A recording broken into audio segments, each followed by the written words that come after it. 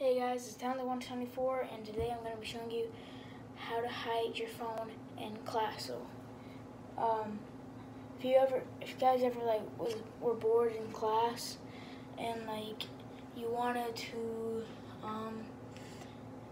go on your phone, but then you might get in trouble. Well, this is gonna help you not get in trouble. So,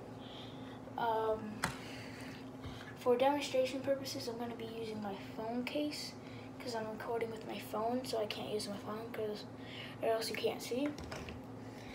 So the materials you need is a calculator, preferably you want a calculator that's bigger than your phone. So this is the phone case, it's bigger than my phone, and you can see it's bigger. I'm not going to be using my phone case to hide my phone. But yeah, you want a calculator, binder, double-sided tape, and scissors. I don't have scissors with me, but you will need scissors or any type of cutting material. So what you first want to do is get the double-sided tape, put it on the back of the calculator. My name's on the back of the calculator or the sliding case thing, so I'm going to be covering it.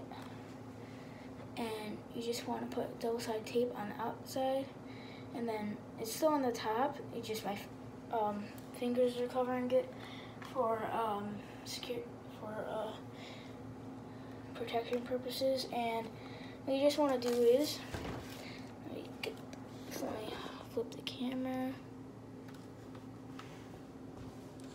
and you just want to put the calculator right here, about an inch away from the side, just like that. So now it's stuck there.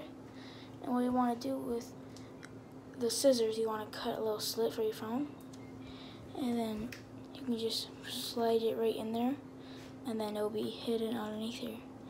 So I hope you guys enjoyed that, and see you guys in the next one.